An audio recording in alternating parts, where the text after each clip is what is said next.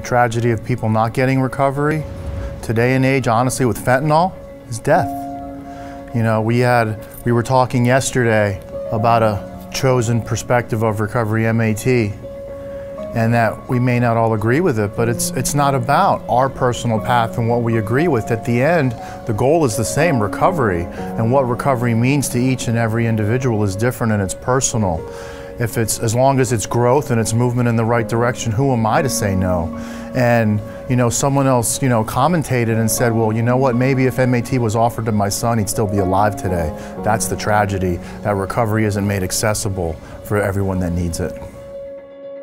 We're trying to solve problems as far as public education, advocacy at a legislative level, public awareness, the media, addressing the stigma, both internal and external. Everybody serves a different purpose. Therefore, if you don't know what's out there, you're not going to know who to pick the phone up and call. You're not going to know who to suggest to the guy who needs help on the street, or perhaps the coworker who starts talking about their son or daughter who is struggling. And so the stakes are high in terms of understanding that addiction, it doesn't discriminate, and it affects every walk of life, no matter what socioeconomic status is, whether you are the doctor's son or you are a homeless person. There is always a resource for you in order for somebody to get help. And that's what this is to bring all the different organizations, professionals, and bring awareness to something that the nation as a whole is suffering from. I never felt like I fit in. I always felt like I needed to be more than I could be. I wanted to be perfect. You know, as someone in recovery, it takes a very personal meaning for me. And as also a professional that works in the field, I work with families and I work with individuals seeking recovery on a daily basis. You know, I get phone calls every day for people seeking help.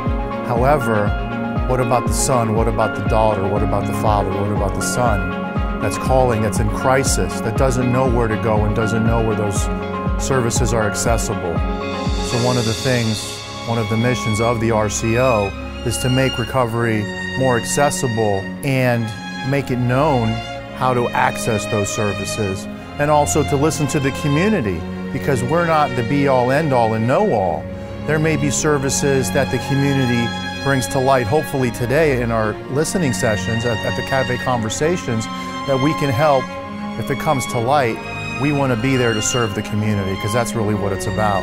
You know, one of the things recovery's given me is a beautiful life today. You know, I'm a son to my father again. I'm a husband, you know, to my wife, and I'm a father to my children, you know, and I wouldn't have any of that without recovery.